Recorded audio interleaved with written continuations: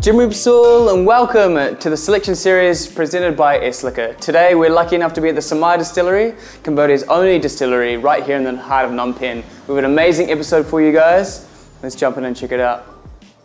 Welcome to the beautiful distillery of Samai, guys. Today I'm lucky enough to be joined by the owner and operator, Daniel. Daniel, thank you so much for having us. Thank you. Can you please tell the viewers what is Samai, how you came about it, and what the place is generally about? Definitely. So first of all, welcome to Samai. We're Cambodia's first rum distillery.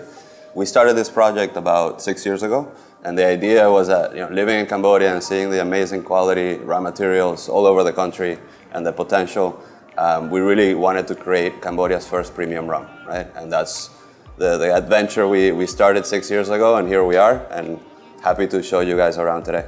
Beautiful, really excited. Let's not waste any time. Let's get into it. Let's go. So welcome to the first stage of the tour, guys. This is the fermentation room. Daniel, can you explain to us what we're doing here? This looks a bit crazy. There's a whole bunch of silos here. What's exactly going on? Sure. So, like you said, this is the fermentation room. This is the first step of the rum production process, right? So we make our rums out of molasses. Okay? So we buy the molasses from local sugar mills, and we bring that in, and we fill these tanks with molasses and water, right? Just dilute the molasses to create the right consistency. Okay. And then we add the yeast, right? And the yeast is kind of like a bacteria that will eat the sugar inside the molasses, right?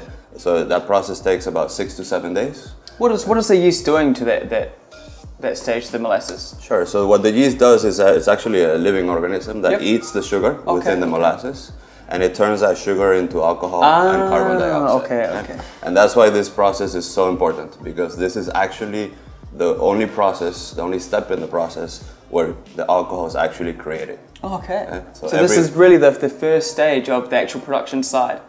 Amazing. Yeah, every other step is really about then taking what we created here, extracting the parts that you like, and improving the flavor, right? But this is really the critical step in the process. And this is done with sugar cane? Is it like so with the molasses, is it a certain type of sugar that goes into? You mentioned the sugar mills there. Before we get into the process, maybe we'll talk a little bit about what rum is. Yeah, that sounds good. Because rum is a big category, right? Yeah. There's many kinds of rum, but really the definition of rum is a spirit that is made from sugarcane or any of the byproducts of sugarcane, right? So there's two main types of rum, what's called agricole rum, which is more the French Caribbean style rums. Okay, these are made from the fresh sugarcane juice, right? So you squeeze the juice and you have to put it in the fermentation right away. Yeah. Right?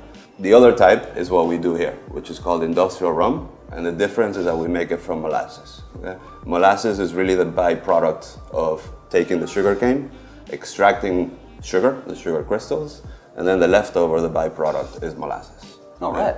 Nice. There's a lot more that goes on to making rum than I originally thought. It's really cool to hear.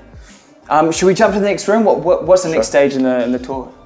We'll go to the distillation room and check it out. Let's do it.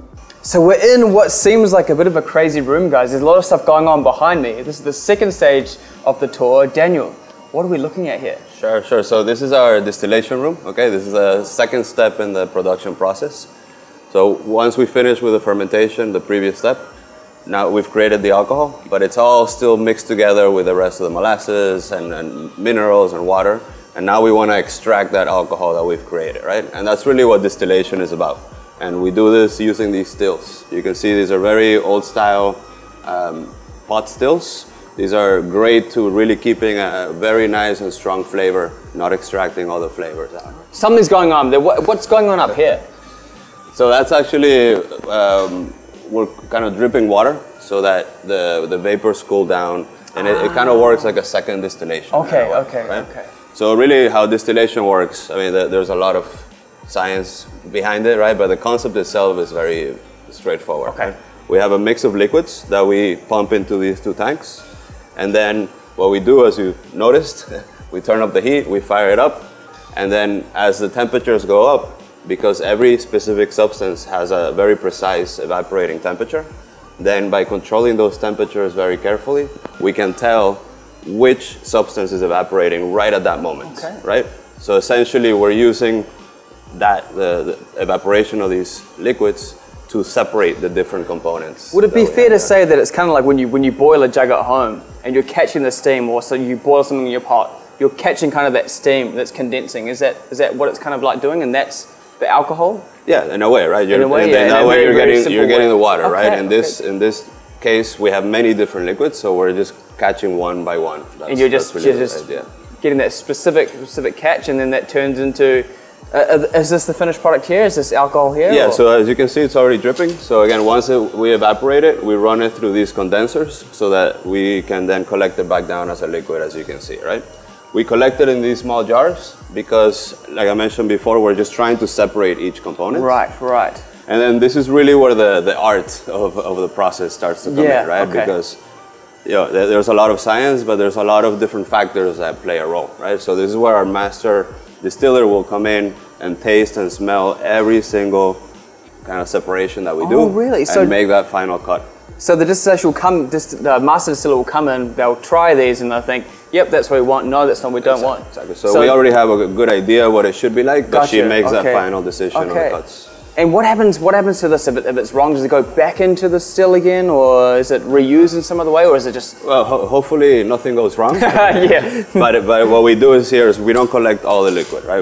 This is what I don't know if you've heard of the cuts, right? It's we're separating all the different components, so we want to pick the ones that we like. And she makes that final call of like what to start and when to stop. Amazing, right? Amazing.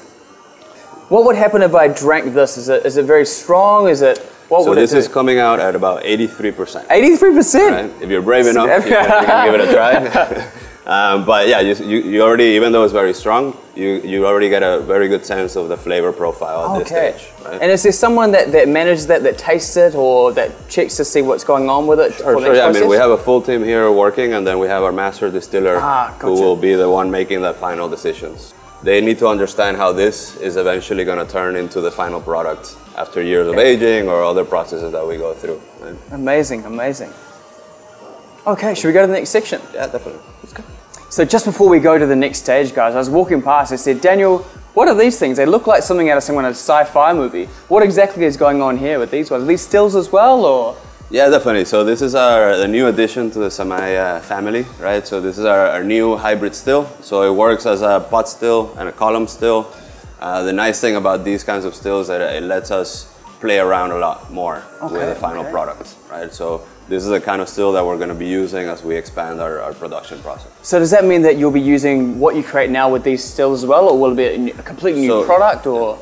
So we're doing a little bit of both, right? So we are still going to continue using our pot stills as the main production, especially for the gold rum.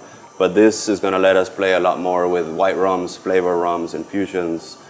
So we're very excited to try it out and see what comes out. We're all excited too. Okay. So the next part of the stage, we're kind of back in the starting area where we first walked in. We've got a whole bunch of barrels in front of us. So Daniel, again, I ask you, what's going on? Sure. So this is actually the third and final stage of the process. This is our aging and blending stage. And this is really where the magic happens. All right? This is where we get that freshly distilled liquid. You saw it, it was clear, it was very strong, very harsh. And we put it in these wooden barrels and leave it there for about 2 years. Right? And over that period of time, that interaction of the alcohol and the wood is going to create all the amazing flavors that come out and we eventually bottle. So the barrels play a huge part in how the rum actually tastes. Definitely. So does that mean that there's some of these are different barrels? Are they new barrels or old barrels? Yeah, so we have a combination, as you can see, different kinds of barrels. We have American oak, we have French oak, we have some new barrels, we have used barrels. And at the end, we find the right combination and we blend it together to get the final product. To get that signature Samai taste. It's amazing. Because I mean, this one looks like it's very, very, very old, and these ones look very, very new. But it's interesting to know that the wood plays a huge part in the taste of the rum, and you said 2 years. Yeah. 2 years. So is it always 2 years, or it depends what kind of rum you're making in the distillery? Definitely. So for us, our gold rum is aged for 2 years, but eventually we'll launch older and older editions. Wow. But everybody has their own way of doing it, right? Yeah. So it's about kind of what you're looking for, and it's part of the fun, just playing around, experimenting, and see what you get. Very, very cool. Okay, I think it's about time we try some rum. What do you reckon? Sounds perfect. So we're at probably what's my favorite part so far of the story, the tasting of the rum. Really, really, really excited about this, Daniel. What have we got in front of us? Sure, so after all that hard work and waiting for the barrels to be ready and doing the blending, we finally end up with our final product, right? So we'll kind of walk you quickly through the 4 products that we have at the moment, and we'll give it a try. Okay. Yeah. So what are we going to do first? So we'll go from light to dark. Yep. Okay. Yep. So Absolutely. we'll start with our white rum, okay? This is white rum that is actually aged for a year and then filtered back out. This not only changes the color, but also alters the final flavors.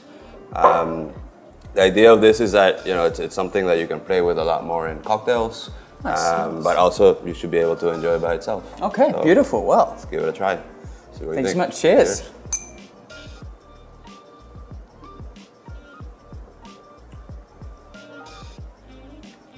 What do you get? I get a bit of the dried fruits, a bit of coconut as well. It's not as sweet as I thought it was going to be. It's a really, really nice balance, really clean. I can see this would make like a really banging mojito or a daiquiri, something really plain and simple, bit of lime, bit of zest in there. But I mean, just as a mixer as well, with your Coca-Cola or something would be great too, I think. Yeah, perfect, and that's what we're going for, so. Glad you like it. One more? Really good, yeah, absolutely. Absolutely. Cool. So moving on, then we have our gold rum. Okay. This was actually the first product that we launched. So this is the grandbaby, is it? The creme de la creme. This is it. This is really like our, you know, what we work really hard to do. It's aged for 2 years. You can see the color is completely natural. That comes from sitting in the wood for I was going to such a long say, time. so that because it's been sitting there for that 2 years, it's extracted that color out of the wood. Exactly. Right. That is So you get a very nice, rich color in here, and you also get a lot of new, more complex flavors from that aging process. Okay. The idea is that this is still nice premium, but kind of entry-level rum. It's only 2 years, and eventually we'll have more aged editions later on. Nice. Okay, well, cheers again. Cheers.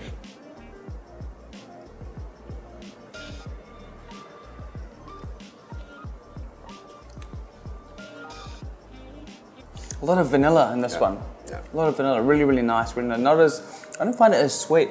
I think maybe that's the age of the rum. It's kind of a lot cleaner. Yeah. It doesn't have any sharp spikes, so this just is on its own is phenomenal. Yeah, that's. I mean, I like to drink it neat on the rocks. Yeah. But also, you don't feel guilty. You know, Yeah. mixing it So in it's your favorite cocktails. I think you put it brilliantly that it's at that entry level where it's not gonna change the world, although it's amazing.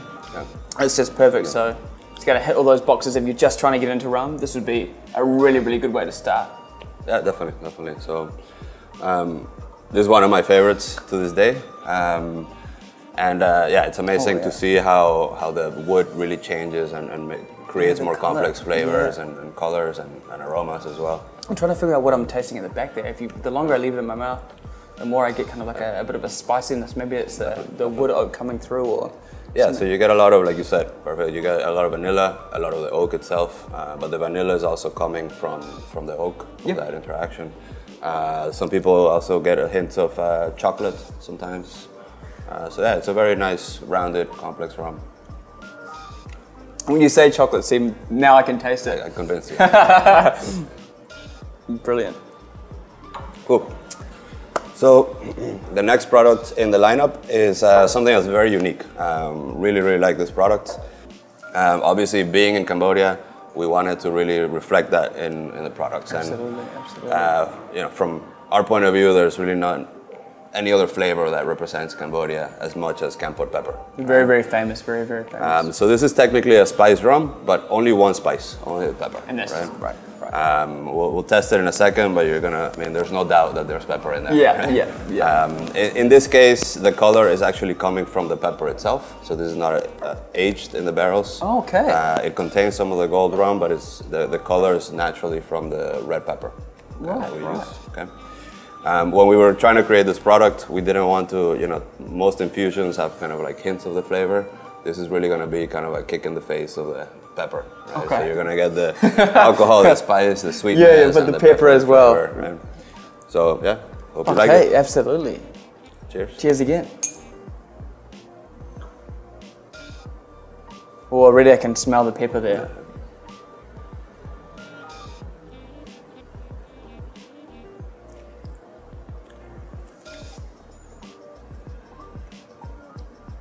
Yep, that's pepper.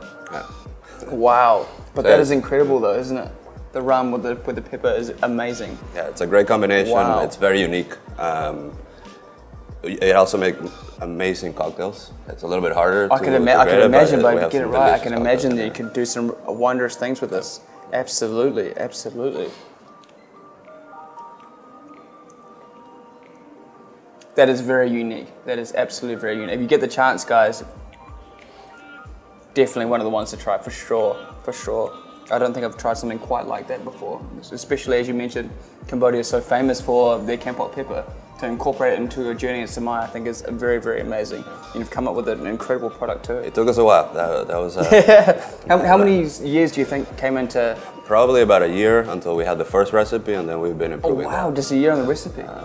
Just because we actually use the pepper itself in 3 different ways to extract different parts of the flavor and then blend them back together, right? So it's a pretty complicated. It sounds like it's complicated. I think we've only just scratched the surface of it when we're in the distillation process about how that's made. So maybe we've got to come back and learn that a bit more. But that is incredible, incredible. Okay, so tell us about the last one. We've got one more here. It's a lot darker than the others. Yep. So this is our PX rum liqueur. Okay, this was actually meant to be a very, very limited edition that we launched many years ago, but due to constant demand, we brought it back. It's always a good thing. Right. We love the product for sure. So again, this is technically a rum liqueur. The reason for that is that it's actually a blend of our rum, our gold rum, with a sherry wine from Spain. Right? Okay. So that's blended in different ways and then aged back in the barrels for a few more months to round it up. Right. So you want to try it. You're definitely going to get a lot more of the sweetness from the sherry, but you're the rum still kind of comes out and you still get those flavors. Just to our viewers, the sherry is a cup of wine, correct? Yeah, sherry is a type of wine. It's like a sweet wine from Spain. Okay, okay, amazing. Okay, well, here we go.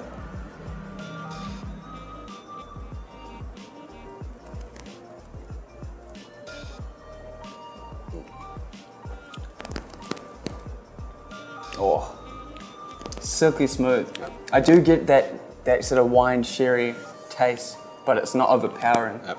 You get it a bit on the nose, but then the rum really does come through. It kind of hits you in the back.